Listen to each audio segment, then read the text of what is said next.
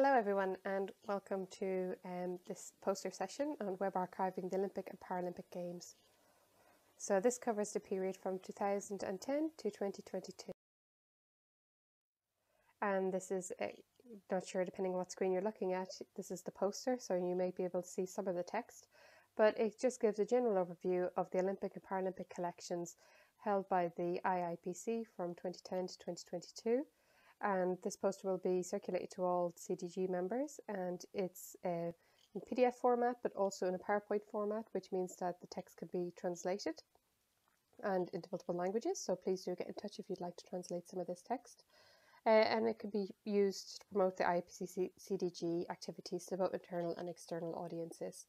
So just a very basic overview before I go into more detail. So the different images you can see then, the breakdown of the IIPC collections looks at the data collected, the geographic spread of the collections, the subject covered, and also the languages covered. And then the additional web archive collection we have on the National Olympic and Paralympic Committees, which was established in 2016.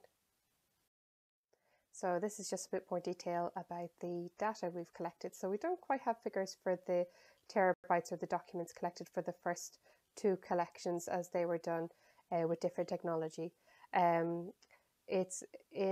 To date, the IIPC has archived 7 games, 4 winter games and 3 summer collections. 2010 to 2014, the IIPC Web Archiving Access Group ran these collaborative collections. So they used a different platform to which we currently use, the Archivit platform.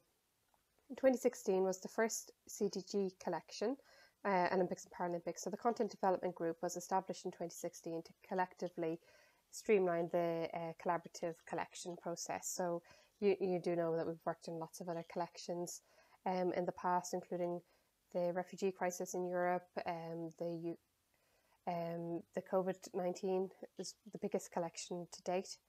And the collection policy has changed over time since we've started with these Olympic and Paralympic collections. And one of the key things from the 2002 collection was that social media was excluded for the first time. This is just due to the technical difficulties of archiving it through the Archivit platform. So I'll just leave that up there for a second to take in some of the details. So looking at the geographic spread, you can see that we've got URLs in these collections from all over the world. But actually, when you look at the concentration of the volume of URLs we have for each country, you can see that there's a bias towards the CDG member countries.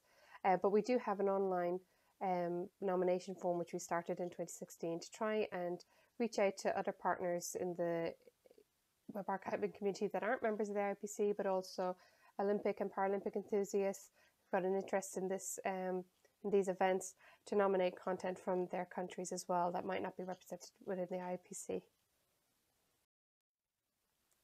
So just a little overview of the collection. So we can see on the top left hand corner there's the subjects covered in the collection. So this is different colours represent the different years, and you can see that the first column is athletes, teams, official websites related to the Olympics and Paralympics, and then we've got sporting events. So these are just the individual events. Then we have news, blog, social media all grouped together, and then doping, and you can see there's only 4 different years for doping because that's something we just actively started to collect from the 2016 collection onwards. Then we have political issues, and you can see that some years there's kind of more collected than others, and but health is the last column, and this is only in the last 4 games that we've started to look at this. So the first one we looked at in the 2016 collection was the Zika virus, because the games were held in Brazil and there was a big outbreak of Zika virus. Some athletes didn't actually participate in the games because of the risk of contracting the virus. And then the following year, 2 years later, the 2018 Winter Games was held in South Korea. There was no health concerns during those games, but as we know, last year was the 2020 Tokyo Olympics, which was postponed 1 year because of the COVID-19 outbreak. And then again, COVID-19 was a big issue for this year's games. So that's represented in the subjects collected. Then we have the languages covered just underneath that, and you can kind of see we've got many languages. There's 48 overall represented in the collection, but you can see that there are some strong peaks around English, French, and Japanese as well. So where we've got strong IIPC membership, there's more of a representation of those languages. And then the final slide is just an overview of the National Olympics and Paralympics Committee's collection. So this was established in 2016, and it is quite a big collection. There's over 300 URLs of the National Olympic Committees and also Paralympic committees, but they're not all represented in this collection because it's actually not all of them actually do publish a website, and if they do, they're actually sometimes very hard to identify. So the International Olympic Committee has a web page on their website with all the members, and some of them link out to websites, but not all of them have a website in that section, and even some of the websites linked to that are outdated and they've changed their URL since that was first uploaded.